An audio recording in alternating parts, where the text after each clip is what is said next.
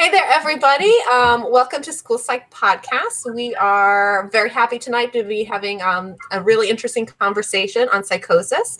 I think that it's something that as school psychs we definitely need to be aware of, because sometimes it just kind of falls into our lap and plops down in our office. So really good topic. We're just getting out of National School Counselor Appreciation Week. So we love you, school counselors. It's also the week that we as school psychologists get mistakenly thanked for being school counselors by our family and friends, which is kind of funny. But so that's good. And then we're also next week, I know, going into the NASP convention. So we're excited about that.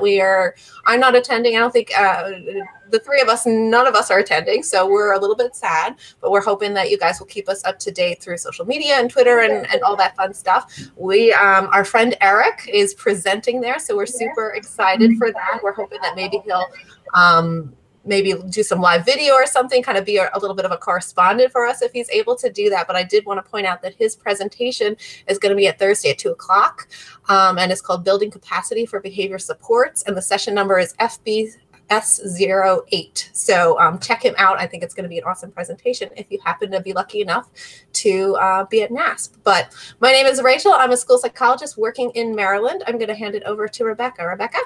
Hi, I'm Rebecca. I'm a school psychologist working in Connecticut, and we're hopeful that you guys will participate tonight. If you're watching us live on YouTube, you can comment right in the chat box. I do believe you have to sign in to your YouTube account, but then you can comment, ask questions right there in the chat box next to your video screen.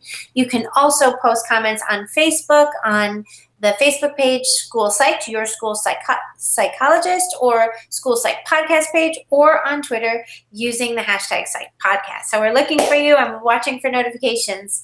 And here's Anna. Hi guys, I'm Anna. I'm a school psych working and living in New York State. We did a little poll on our Facebook page for you guys to find out about your experience working with students with psychosis. We wanted to know how many students have you worked with in your career who are diagnosed with psychosis. The top vote was between 1 and 3, 49 people. The second vote was most popular was 34 votes for 0, which I thought was interesting. And then 10 or more, 9 people, 4 to 6, 9 people, and 7 to 9, 3 people. So definitely something that some people have experienced a lot of, and a lot of people have experienced none of, which is makes this a really interesting topic for us to share our experiences and knowledge on. So I'd like to introduce our guest. Eryn is a 5th-year doctoral student in the clinical psychology program at University of Maryland, Baltimore County. She's an outreach and education coordinator for the Maryland Early Intervention Program, which specializes in early identification, evaluation, and at risk for or in the early stages of a mental illness with psychosis. Thanks for joining us, Eryn. Yes, thank you, Anna. I'm really glad to be here, and I'm glad to talk about psychosis. So I have a set of slides that I'm going to be going through, but please feel free to ask questions. If you guys want to have a discussion, it's completely fine. I prefer to not talk the whole entire time myself. So I am going to just share these slides so we can get started. Okay, so the topics that I really want to talk about today is early intervention in psychosis. So this is going to include people who are having their first episode, as well as what's called the Psychosis-Risk syndromes. This is a lesser known area of research, so I'm going to try to give more background about what that means. So just to start in terms of the topics that I want to cover, I'm going to be doing an overview of psychosis. I'll try to kind of go through that fairly quickly. I know most people at least are familiar with the DSM-5 criteria for psychosis, but I want to do a brief overview of that because it's a nice introduction to talk about the psychosis-risk syndromes. Then speak a little bit about the importance of this early identification and intervention, as well as interacting with students, particularly at school, in the classroom, who might be having some of these active psychotic symptoms. And then finally, I'm going to really briefly talk about this Maryland Early Intervention Program, specifically the consultation program that we have that could be useful to really anyone across the country who might need some further information or help if they're working with someone with psychotic features. So just to start off talking about the impact of psychosis, we know it's about approximately 3% develop a psychotic disorder in their lifetime. It's about 100,000 adolescents and young adults that develop a first episode each year.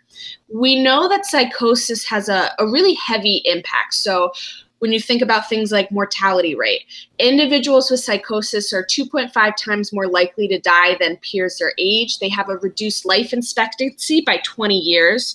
So this is for reasons like suicide. This population is very vulnerable for suicidal behavior, as well as things like substance use. We see that often in this population as well.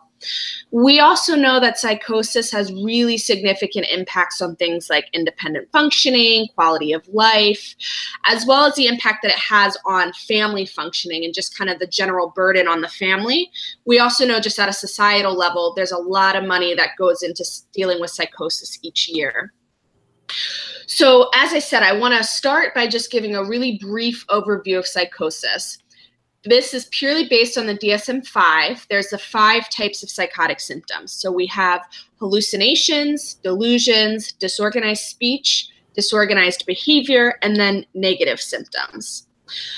So to start off with the positive symptoms, delusions, these are false or fixed beliefs. And I have examples here because it's really important that you start thinking about these symptoms on a spectrum, because this is going to come up when I start talking about what we call the psychosis-risk syndromes.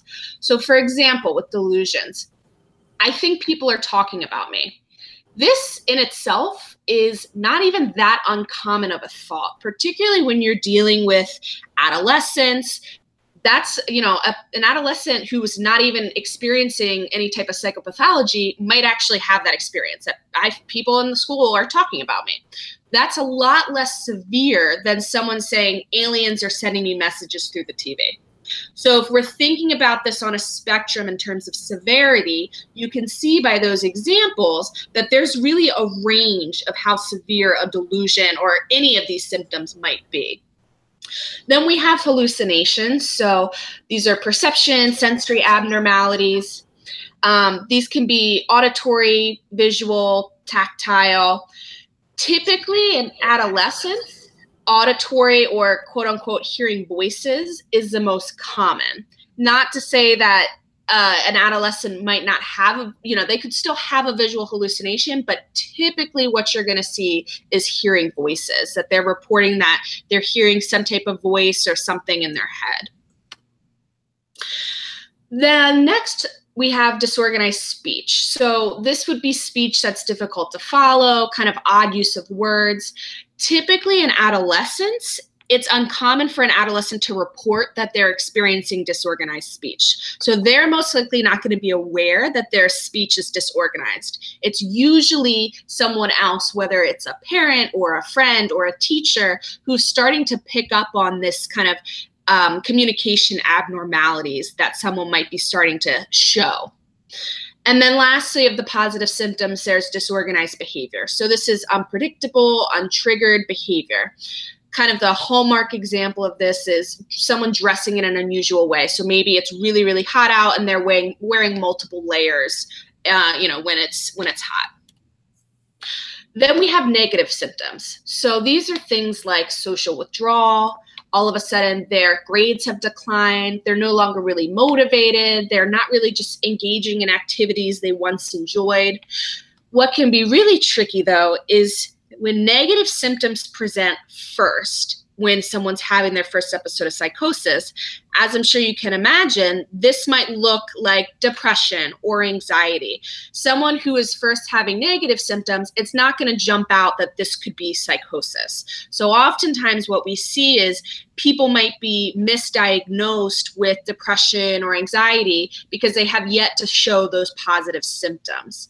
It's also important to point out that there's a lot of times comorbidities. So it's not uncommon that someone could have psychosis and also have a comorbid diagnosis of depression or anxiety. So sometimes it can get tricky trying to differentiate these psychosis negative symptoms versus a different disorder.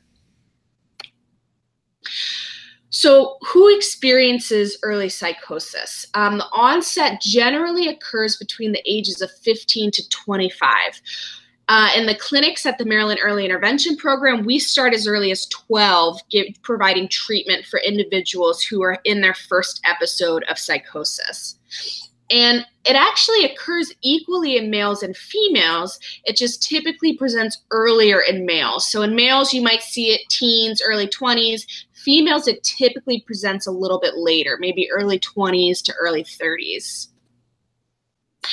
So here's just some examples of some quotations we have from people trying to explain what the sensation feels like. So this first one, they talk about it feeling really overwhelming because it's almost like your brain's just not working. You can't really trust what your brain's experiencing because, you know, all of a sudden what feels very real to you, you realize that no one else is experiencing that. So people start to kind of explain it as you can't really trust what experience you're having in your brain. They also talk about how it can really impact social situations. So this speaks to some of those negative symptoms where we know that all of a sudden people kind of decrease in their activities, their motivation, because it becomes really difficult to interact when you're possibly having, you know, some hallucinations, difficulty concentrating, etc. So that's a really brief overview of just psychosis. Before I go into talking about the difference between psychosis versus these risk syndromes, does anyone have questions just about general psychosis?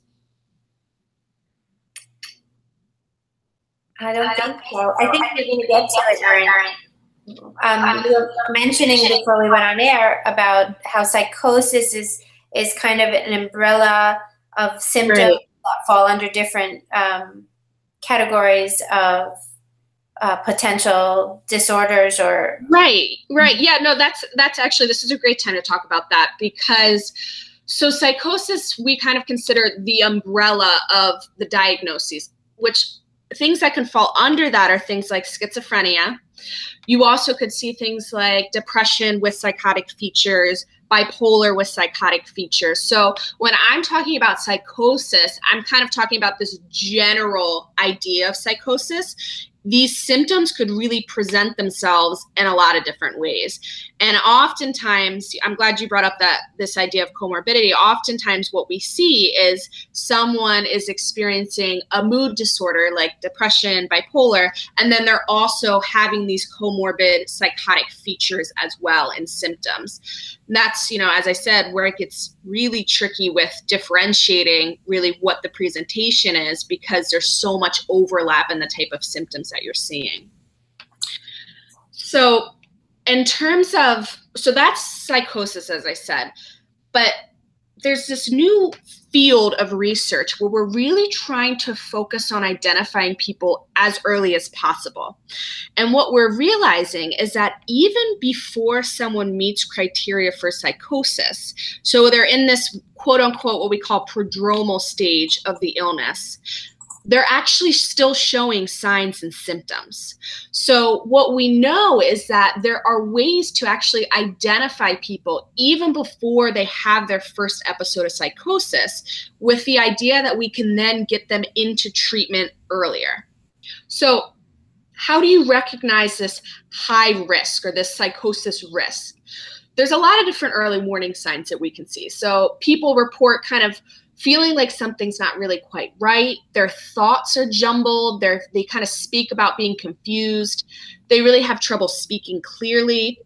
There's also some unnecessary fear. So we see some early signs of that paranoia, some early signs of suspiciousness, and then of course some of those negative symptoms. So declining interest in people, activities, deterioration in functioning. Of course, here again, we have the same problem. These concerns are pretty non-specific. So there again, this presentation could simply be depression or anxiety. So it gets really tricky trying to make that appropriate diagnosis when these early warning signs could really be, you know, a lot of different disorders, presenting for a lot of different disorders. So what we're looking at when we're looking specifically at psychosis versus psychosis risk are three areas. We look at the intensity and the severity of the symptoms. So that goes back to that spectrum I was talking about. The degree of conviction that the individual has, as well as if the individual has any doubt or question or insight to the symptoms that they are experiencing. So I'm going to give some examples to kind of speak to this, but you can see right here, I'm pretty sure the man in the black suit is following me, but that doesn't make any sense, right? So we see some early suspiciousness, some early paranoia, but they still are questioning. They still have some doubt as if this is real. If this was someone who was experiencing their actual first episode of psychosis, the statement would read something like, there's a man in the black suit and he's following me. There wouldn't be doubt. They wouldn't be questioning the experience. They would be very firmly believing that someone was following them. Here again, I think I hear footsteps at night, but no one else does. I don't see anything when I go and check, so I don't know. Here again, this individual is having that experience of maybe some early auditory hallucinations, but they're questioning if it's real. The fact that they are still questioning and not fully believing that this is a real experience suggests that they're not yet experiencing full psychosis. But they are still experiencing some symptoms, so this would fall in that risk state. So this is where we go back to this idea of symptoms on a spectrum. So for example, the hallucinations, so going back to those perceptual sensory abnormalities. You can see on the one end of the spectrum, we have something like seeing indistinct shadows or flashing lights, versus someone having a full-blown visual hallucination saying that they see a person hovering outside the second floor window. So you can see, based on a spectrum, the indistinct shadows is a lot less severe than actually seeing a figure hovering outside your window. So here again, we go back to, if we go back to this slide, this is talking about intensity and severity of the symptoms. So someone who might be at risk could be reporting these less severe symptom of maybe seeing a flashing light out of the corner of their eye. They keep kind of seeing shadows out of the corner of their eye. That's a lot less severe and significant than someone who would actually be in their first episode of psychosis saying that they see someone hovering outside their window. That's a fully formed visual hallucination. Similarly with delusions, if someone's saying, you know, they go to the park, they feel like people are staring at them, that's a lot less severe than someone saying, I can't go outside because my neighbor's plotting to kill me. So here again, it's important to be thinking of these symptoms on a spectrum because that's kind of how we distinguish between at risk and first episode of psychosis. The more severe, the more likely they're already meeting criteria for psychosis. The less severe, the more likely that they're just still in that at-risk state. I want to point out, though, what we often see is when people are falling in this at-risk state, it's not unlikely that they would convert to psychosis. So we oftentimes see people, we diagnose some, we're saying they're in this at-risk state, and then they do go on to convert to their first episode of psychosis. So the idea is, though, that we can identify people when they're in this at-risk state and get them into treatment earlier, which is going to have a better prognosis. It's going to be better for their functioning overall. So I have two examples here, and I'm going to read through this first one, and then I'm just going to talk about if this is psychosis or if this is a risk state. So Claire is a 17-year-old Caucasian female currently enrolled in her junior year of high school. Her mother brought Claire to see you after noticing odd behavior that caused her concern. Claire has an uncle with schizophrenia. Her mother reported that Claire's strange behavior has been occurring for approximately 5 months. Claire reported that once or twice per week she has heard a whispering voice when she's in her room alone, but she was not sure where it was coming from or what it was saying. Claire felt it was possible that it might be a problem with her hearing, though it sounded real. During the interview, Claire at times needed to be redirected back to the topic and would bring up unrelated issues. Her mother reported that she was concerned because Claire hardly went out with her friends at all lately, and they were not calling the house anymore. Claire reported that she thinks her friends gossip about her behind her back, but she was not sure about what they were saying. Claire's mother had also been contacted by a school counselor who informed her that Claire's academic performance was deteriorating dramatically from an A average to CD average. Claire and her mother both reported she has no history of alcohol or drug use. Medical tests have not produced any significant findings. So here we have a really nice example of someone who's falling in that risk state. So to point out some of the symptoms that are important. So there's odd behavior. She has an uncle with schizophrenia. So we know that there is a genetic predisposition, particularly with psychosis. There's certainly genetic components with these disorders. So she does have a genetic component. And we also know that this has been going on for approximately 5 months. So this isn't something that's kind of acute, that's just kind of perhaps could be drug related or medical related. This has been going on for 5 months, so a decent amount of time. We also know that while Claire's reporting hearing whispering voices when she's alone, she's really not sure where it's coming from. She's not sure what it's saying. So for Claire, this is still kind of less severe than some other auditory hallucinations where someone may actually be reporting, you know, this is the voice, this is what they're saying to me. This is still fairly unformed hallucination. So it's still in that kind of less severe state. Then we know that Claire also was thinking, well, maybe I'm having a problem with my hearing. So here again, she has some doubt as to how real this might be. We're seeing a lot of those hallmark negative symptoms. So, you know, she's not really interacting with her friends anymore. She does have a little bit of paranoia here, thinking her friends are gossiping about her behind her back. But there again, it's not completely fully formed. So, you know, she thinks she has concerns that they're talking, but she doesn't really know what they're saying. So here again, a little bit less severe than someone who's saying, oh, people are talking about plotting to kill me. And there again, you know, her grades decline. So we're seeing a lot of those negative symptoms, but it's not as severe as someone who would be having their first episode of psychosis. So here's another example. So Diego, a 17-year-old Hispanic male, currently attending his junior year of high school. His mother brought him in to see you after noticing odd behavior. Mother reported that his father has resided in a psychiatric hospital in Mexico for years for strange behavior, including hearing voices.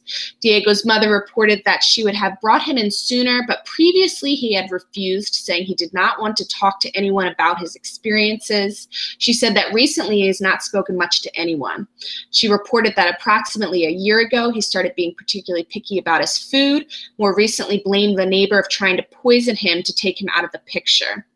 His mother reported that there was no evidence for this and that the neighbor was a close family friend, but that Diego has become very angry in the past when she has attempted to challenge his beliefs. She also said that Diego is frequently agitated at school because he feels other teenagers are plotting against him. Diego initially refused to talk to you, but later opened up, saying in a slow, flat voice that he felt depressed, that the world was so cruel, and that he would probably die soon from other people's actions. However, he could not provide specific details on why he thought this. He said that he found it very difficult to do anything and to express himself to others. His mother stated he's been in all special education classes for several years, and she was considering withdrawing him from classes as he was not progressing. He's reported that he very occasionally has 1 or 2 alcoholic beverages when with friends. Medical tests did not produce any significant findings. So here we have a good example of someone who would be in their first episode of psychosis. So a couple things to point out.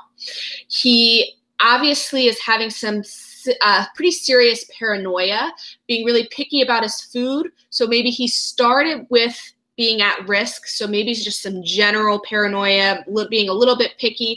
Now it's progressed to the fact that he's saying the neighbor's trying to poison me. The neighbor's trying to take me out of the picture. That is a much more severe and fully formed suspicious thought than someone who's just saying, oh, I'm a little picky because I'm a little concerned about my food. He really has it in his head that this neighbor wants to kill him.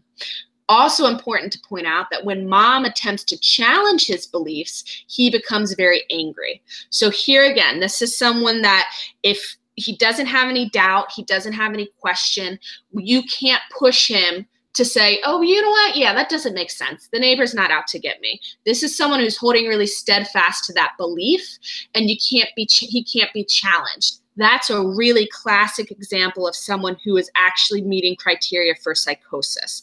When you try to challenge and they push back, they get angry, that is a really clear indicator that someone's no longer in that at-risk state. They have already met criteria and are in their first episode of psychosis. So to talk a little bit about how we code for this risk state, I want to point out it is a recognized syndrome in the DSM-5. So it's called the attenuated psychosis syndrome. And unfortunately, for some reason in the field, we haven't agreed upon one terminology for this state. It all means the same thing, but you'll hear people talk about the clinical high risk state, ultra high risk, the prodromal stage. They're all referring to the same time of when someone's starting to show these early signs and symptoms before they've met criteria for psychosis. So it all means the same thing. It's just for some reason we have different terminology in the field to describe it. But what I really want to point out is, at the end of the day, it doesn't matter really what we're calling it. This risk state is distressing and it's very impairing. So I would like to point this out because as I'm talking about, differentiating between risk versus psychosis, I use terms like it's not as severe, not as significant. It's still really distressing when someone is starting to have these symptoms, these, feelings of paranoia, these possible hallucinations. The start of having these symptoms can be incredibly distressing, particularly for adolescents and young adults. And there's also a lot of comorbidity, with anxiety, depression, issues with attention. And when we don't have appropriate services in this field to identify these people who are at risk, then we can't get them into treatment earlier. And so, it's just really important to remember that, regardless of if they even go on to transition to psychosis, they are still having really severe and significant symptoms and really could benefit from treatment. It's in this field, there's kind of some back and forth about should we be identifying and labeling someone at risk for psychosis. We know the stigma around psychosis. We know what that term can mean to individuals, to families. But the idea is that it doesn't really matter what we're calling it. If people are showing some of these distressing signs and symptoms, early treatment is only going to be of benefit for them. I also just kind of want to point out, too, that the reason it's so important to get people into treatment is these individuals are actually really at increased risk of victimization and abuse. So we know that the way the media often talks about psychosis and some of these more serious mental illnesses, they're often talking about how these individuals are violent towards other people in the community. Well, we actually know that these individuals who are experiencing either at risk or in their first episode of psychosis are often themselves the victims of physical violence. Looking at a recent meta-analysis, it was about 21% had experienced physical violence, 6% had experienced sexual violence. So I just like to point that out because, talking very briefly about the stigma, we know that the way people kind of think about psychosis and, as I said, more serious mental illness, there's this idea that they are prone to be violent towards others, but we actually know that they really are at increased risk for victimization themselves. Question. So related to this, I know because you talked about kind of that debate of, do we want to label this early on when, right. With the stigma and whatnot? What are your thoughts on like military service? So from my understanding, if you have a history of mental illness, it might exclude you later in life from joining the military. So when we have these young kids that maybe we're diagnosing, are we potentially restricting them for career paths? Or is that something that's, kind of up for debate type of thing? No, I mean, it's a great question. And, actually an area of research that's really close to me that I do in graduate school is about stigma work in serious mental illness. And, it's difficult because with just the way that our mental health services are set up and how we need to bill for things, you always have to have some type of diagnosis associated with the billing, right? So we are always trying to say, okay, well, we have to diagnose someone if we're going to be giving them treatment. And so I think, at least in this field, with this idea of psychosis, and like you said, the implications that it could have for, future career, future schooling, whatever it might be, we try to err on the side of, if we're not 100% positive that this is psychosis, we're not going to give a psychosis label. So if there's some signs of depression or some signs of anxiety, we'd be much more likely to provide that diagnosis and then be kind of quote unquote monitoring for psychotic features versus saying, okay, let's give them the attenuated psychosis syndrome diagnosis. Just knowing the stigma that's associated with it and kind of the burden that a label like that could provide, could have on someone. But it's a good question. And I think it's not one that we really have an answer to because I don't necessarily see the stigma around psychosis changing anytime soon, unfortunately. And so actually a lot of what we do in our clinics through the early intervention program is not only are we doing treatment, but we do a lot of psychoeducation and anti-stigma work with the clients and their families so that the families kind of have a better understanding of, you might have an idea of what psychosis is because of the media or, TV. This is really what psychosis looks like. And this is the way to the road to recovery and try to provide hope for them. Because, like you said, a lot of people hear psychosis and they think, well, that's the end. My child's not going to get a job. They're not going to be able to go to college. So for us, one of the things we really try to focus on is a hopeful recovery model, trying to make sure families understand that this is not something that is going to prevent your child from having the life that they want.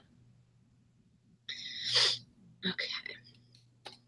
So I want to now move actually kind of on the same vein of the importance of this. So yes, we are labeling, we're diagnosing, but why? And why is this so important to do this work? So this goes back to the hope. So we actually have evidence to suggest that with the early intervention, we can actually change the trajectory of psychosis. So we've seen in the research that by getting early treatment for people who are quote unquote at risk, we're actually seeing fewer individuals convert to develop a mental illness with psychosis, whether that's, schizophrenia, bipolar with psychotic features, depression with psychotic features. We actually know that people, if they get into treatment earlier, we might be able to actually prevent that conversion to psychosis. For those who do go on to develop a first episode of psychosis, if they're in treatment earlier, this is going to improve their long-term functioning. It also, earlier treatment is going to minimize the associated disorders and disabilities that come with psychosis. So there's only good things that can come from this early intervention and getting people into treatment earlier. So this is an important kind of map here of what the areas of research and focus we have in this field of psychosis. So as you can see, there's an arrow that says the onset of risk state. So that's the first area that I've really been emphasizing, this at-risk state. So that's one of the areas we are trying to address. Can we identify these individuals early on who are falling in this risk state and get them into treatment? So that's one of our goals. The next is focusing on the arrow that says the onset of psychosis. So that means this first episode of psychosis. Currently in the United States, the time between when someone has their first onset of psychosis to the time that they go get treatment is approximately 2 years. This is called the duration of untreated psychosis. So currently in our country, we're seeing a pretty long lapse of time from when someone has these first symptoms to when they actually go get treatment. And there's a lot of different reasons for why that happens. Stigma is certainly one of them. People do not, they don't want to go and even seek professional mental health. It's also just people aren't aware. They don't even really know the signs and symptoms to encourage people to go get help. But overall, we really want to lower this duration of untreated psychosis. And as you can imagine, shorter duration of untreated psychosis is going to be associated with better outcomes. So, better social, emotional, occupational. The longer someone goes untreated is actually the time where we do see that more increased risk of suicide behaviors, the more increased risk of violence, not only violence towards others, but also the victimization of violence as well. So this period of untreated psychosis is a really crucial time for these individuals' health, and it's really important to get them into treatment earlier. The issue, though, and kind of what we're focusing on in this field is that it's really hard to identify people. So, as I talked about with the symptom presentation, it's a really complex symptom profile. It's difficult to differentiate psychosis from maybe there's depression, maybe there's anxiety.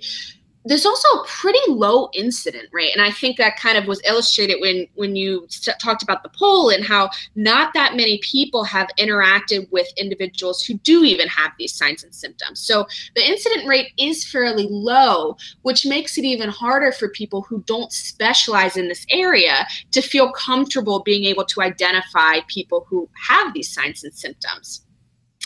Also, we know that individuals may be misidentified. So, as I said, oftentimes we see people who presented first with negative symptoms, and so maybe they were misidentified as having depression or anxiety. And so it's a lot longer till they actually are correctly identified as having psychosis. I also want to point out very briefly that we know that there's a lot of overlap in kids who are actually experiencing autism, but who were incorrectly diagnosed with psychosis or vice versa. Reason for this, it has to do with the way that we kind of prompt and ask questions to get at psychosis. So there is a kind of gold standard assessment tool that we use called the structured interview for psychosis-risk syndromes. This is a tool that's a semi-structured interview. We ask questions like, have you ever heard something that other people don't hear? Have people told you have odd thoughts? So questions really getting at those positive symptoms. But it can be really tricky, particularly with kids who have very concrete thinking. So someone who possibly is on the spectrum, who might be endorsing yes to some of these symptoms. But if you don't follow up and probe further, you wouldn't realize that it actually just has to do with the fact that they are thinking, well, yeah, when I'm down in the basement watching TV and mom's upstairs, I can hear the TV and she can't. So I'm hearing something that she cannot hear. And so this, I think, actually brings up an important point about how you do kind of probe for these questions and how, if a kid tells you that they're hearing something, how do you follow up and, what else do you ask? So some kind of classic follow-up and classic probes that we have are things like, is it your own voice or thoughts? Like, are you talking to yourself? I know, in therapy with kids, a lot of times kids are encouraged to process their thoughts out loud, kind of talk out loud as they're walking through something. So is it just that their own thoughts are they're processing something, or is it a voice that they've never heard before? They're not familiar with it. Was there someone in another room? Was the TV on? Another really important distinction is, was it your imagination or did you think it was real? Because kids have imaginary friends. Kids have very vivid imaginations, and oftentimes that's developmentally appropriate. So you want to make that distinction between, do they think that it's actually real and happening, or are they aware that, oh, no, this is my imagination? Another important distinction, did it occur when you were awake? Maybe were you about to fall asleep? Were you just waking up? So kind of distinguishing between those states when someone is really tired. So that oftentimes can be an important distinction. as well as asking, so for some kind of cultural considerations, you know, do other people in your family or your friends, do they have similar experiences? Could be merely kind of a spirituality background. So trying to also get at that. All of those are really important ways to follow up with people or, you know, adolescents when they might endorse some possible symptoms. So I'm seeing here that someone just asked a question. So it says, have you ever witnessed a child or adolescent or even adult getting treatment, medication, and at some point not needing meds anymore? So that's a great question. One that I think is very important, and I will talk a little bit about the Maryland Early Intervention Program very briefly and the clinics that we have and the model that we take. But so at our clinics, we have a very patient-centered focus. So if a patient comes in and, you know, they say, I don't want to be on these antipsychotics, I don't like the side effects, they don't make me feel good, the patient has that autonomy to say that, and we really work with the patient to have a treatment that they feel like is appropriate. So we have certainly had times where people say that they don't want to be on antipsychotics, and we don't force them to be on antipsychotics. I think I hear what you're saying in terms of a lot of times people feel like once you start medication, there's really no going back because you need that to monitor and kind of stabilize your symptoms. But we oftentimes see that, you know, people are able, if for example, they don't want to be on medication, they don't like the feeling or the side effects of the antipsychotics, there are certainly psychotherapy techniques that can be used to help assist people with their symptoms. So, you know, I'm just thinking of an example right now where there was, she's probably about 19 or 20, a girl who's been seen in our clinics who says that she often is hearing voices. She said, you know, pretty much on a consistent basis, I hear the voices in my head because she's chose to not take the antipsychotic medication.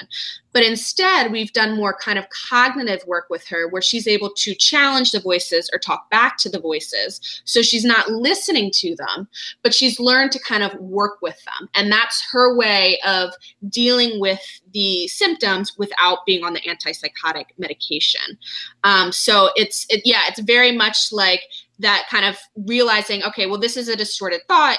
That's not correct, and being able to challenge it. So it's kind of your classic CBT that you would do, you know, with depression or anxiety, but we're just doing it with the delusions or the paranoia that she might be having. So there are certainly ways to work around people who are not interested in being on antipsychotics. Let's see here. But yeah, you know, I think, and also I do want to point out that particularly with younger children, you know, when they first present, I would say that the first move, at least in our clinics, is not to immediately put them on antipsychotic medication, because of that point that a lot of people feel like once you start, it's really hard to get someone off antipsychotic medication. So if we're working with someone who's really young, our first move would not be to immediately put them on antipsychotic medication. So you know, I think this area of research and this field in general is an important one, but I think we have a lot more work to do with both early identification as well as early intervention. So, you know, what should the treatment look like? Should there be antipsychotics for the younger individuals? You know, we don't even really have an evidence-based protocol for young adolescents in their first episode of psychosis. So, you know, we have CBT for psychosis, which is used for adults, but that hasn't actually been proven to be the evidence-based protocol that should be used for adolescents. So there's a lot of work that needs to be done in this field and a lot of research that needs to be conducted in order to better identify and better treat these populations. So I want to talk briefly about interacting with students. So if you are interacting with a student, if there is someone in your school who is experiencing their first episode of psychosis, how do you deal with that? How do you approach that? I want to point out, first of all, that knowing what to do for the symptoms of psychosis can be really difficult. Oftentimes, it's hard to know what to say, what to do. It can be very stressful, and there's not always a correct or right way to respond. Oftentimes when someone's having these experiences, it's very individualized to that child or that adolescent. So I can't just give an overall, this is exactly what to do, this is exactly what to say, but these are at least some things that you can keep in mind. First being, if someone is actively experiencing psychotic symptoms, they're going to have a lot of difficulty concentrating. Really important to keep your statements very short. Give just one message at a time. Also, let the individual know that you are trying to help them, because if they're experiencing some paranoia, some suspiciousness, they might, if you approach them to try to help them, they might take that as a threat. So one of the first things you want to say is, I just want to help you. I'm here to help you, and emphasize that message to them. If someone is experiencing delusions or hallucinations, you certainly don't want to argue. So not saying that's not real, no, you're not, accept that that is their reality. So statements like, I can't see them or I can't hear them, but I know you can.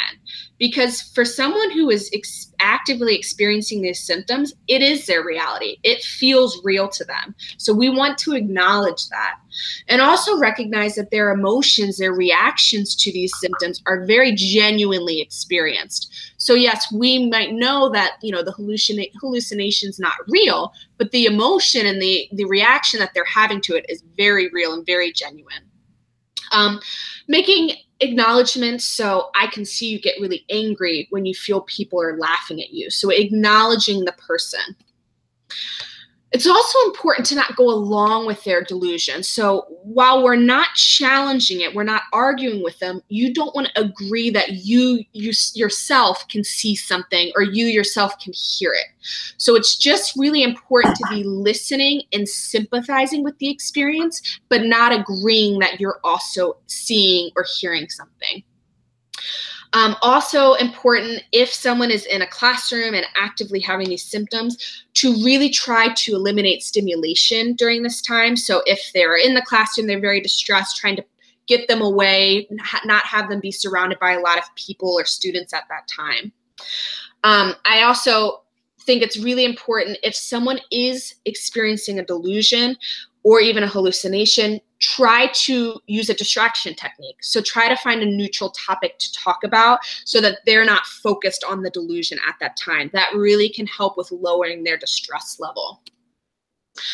And lastly, I just want to really quickly point out, with this population, we really do see a high vulnerability to suicidal and homicidal ideation. So any threat, any gesture of self-harm or violence should be taken seriously. And I know, a lot of times people say, well, what if the kid's faking? What if they're doing it as an avoidant technique or they're trying to get attention?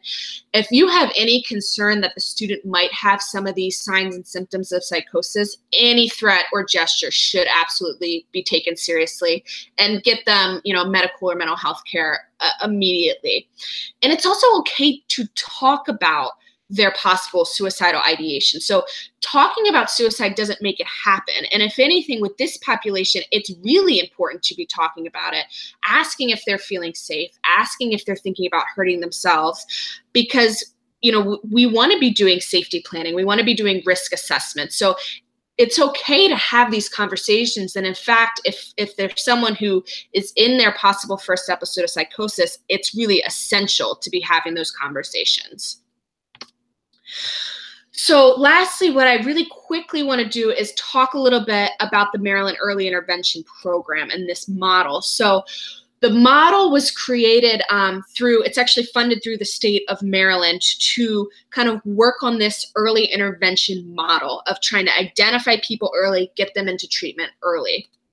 And so the goals behind this program are that we want people to not only be able to manage their illness, but actually really move successfully through life, have the life that they want. So, here again, you think maybe 10, 20 years ago, someone had a schizophrenia diagnosis, and it was thought that, okay, well, that's it. They're not going to go back to school. They're not going to go to work. We know that's not true. We have seen time and time again that a diagnosis like this is not something that is going to completely ruin your life. These individuals can have the life that they want as long as we're getting them into treatment. And it's also really important to take a very broad public health perspective when you're working with this population. So addressing issues of aggression or violence or substance use. We see there's a high comorbidity with substance use as well. So for one of the things we do is trying to provide this education. So, you know, as I said, I'm part of the outreach team.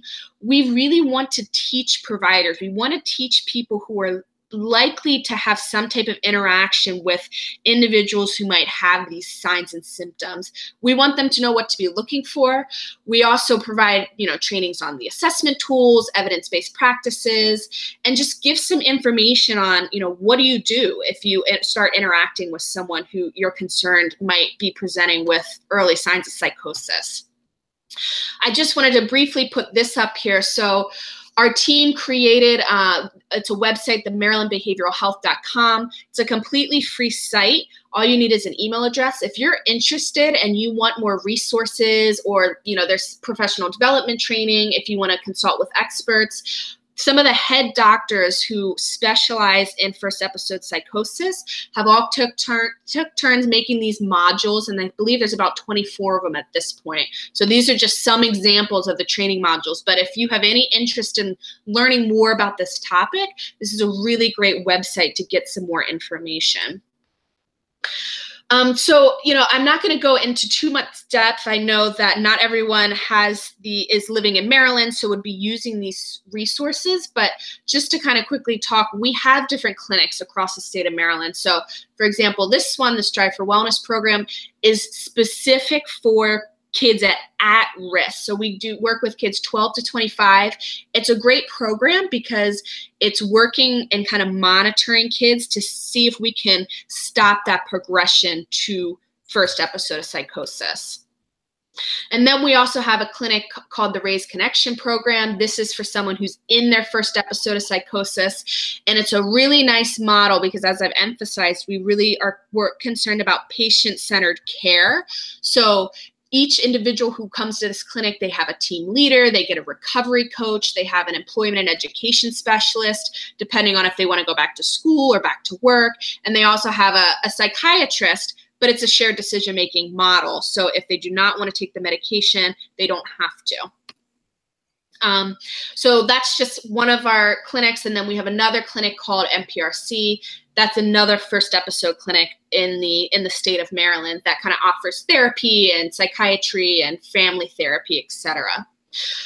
What I really want to emphasize, though, is this consultation service. So this is a consultation service that is completely free, and we provide assistance or consultation for any individual ages 12 to 25. So if you're working with any individual, they don't have to have a diagnosis of a mental illness with psychosis. If you just have any questions, concerns, you think they might be presenting with some signs and symptoms, you can call our consultation line and they can kind of advise you on answer any question.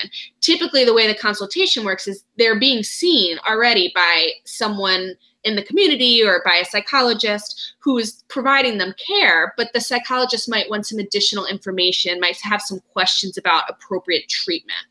So we can provide consultation on things like diagnosis, we can provide treatment recommendations, school and family management.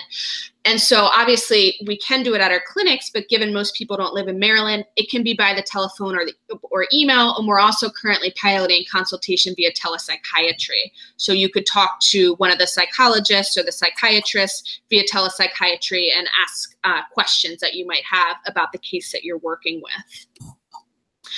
And then lastly, something that we're doing, currently it's just throughout the state of Maryland, but this is kind of a model that we're hoping other people will adapt, is we're going out to already established clinics, mental health clinics, and we're training the clinicians on this model. So we train them in the assessment tools, we train them in evidence-based treatment, and then we continue to consult with them with the hope that, you know, this area of research is not that well known. Psychosis in general, most people who study psychosis or who are familiar with psychosis, they work in the adult field because that's typically where it's presented in the past.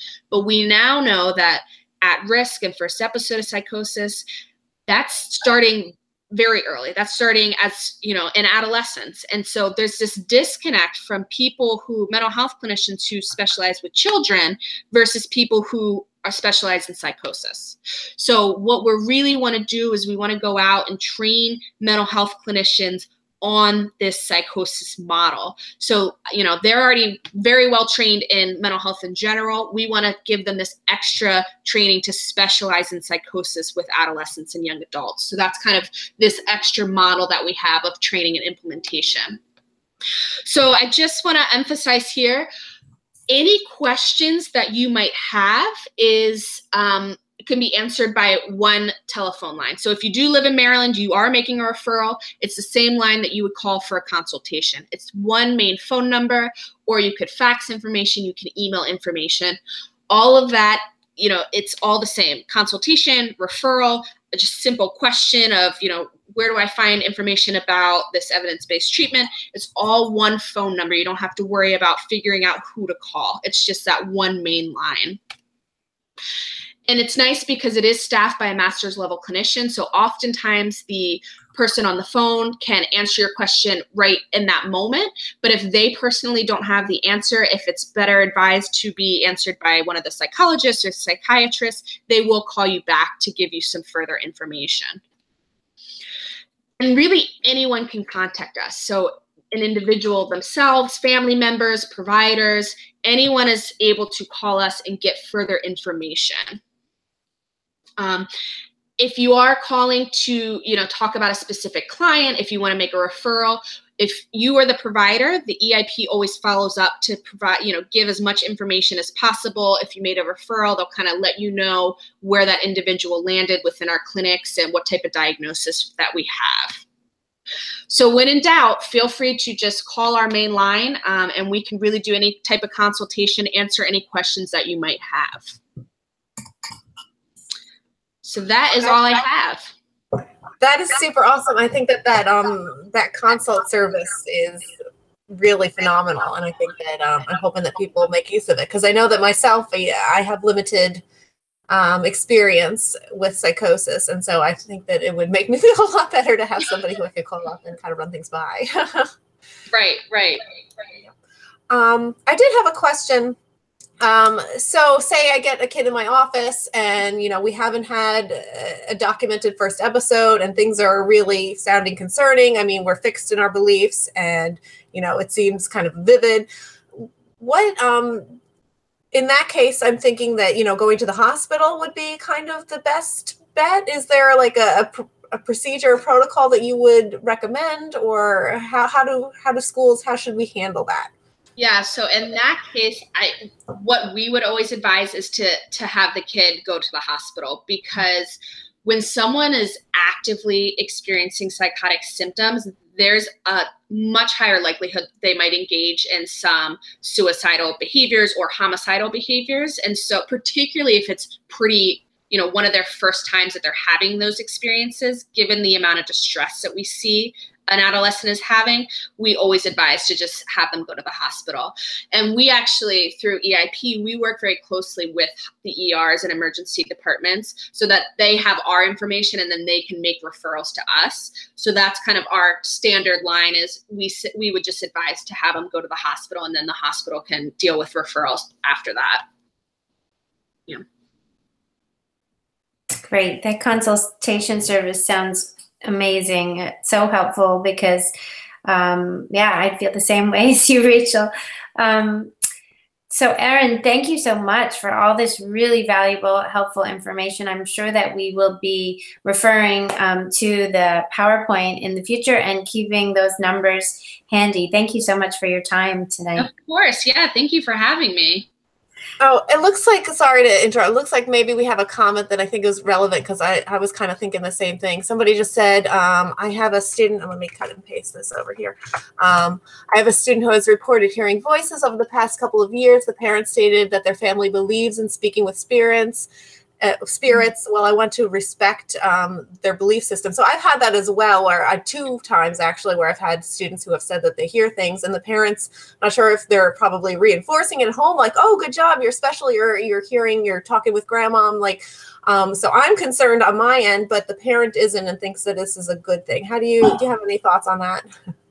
Yeah, it can be really tough because those cultural considerations come up a lot actually when we're doing these assessments. So typically what we do, as I mentioned earlier, we have the SIP, so that's the structured interview for psychosis syndrome.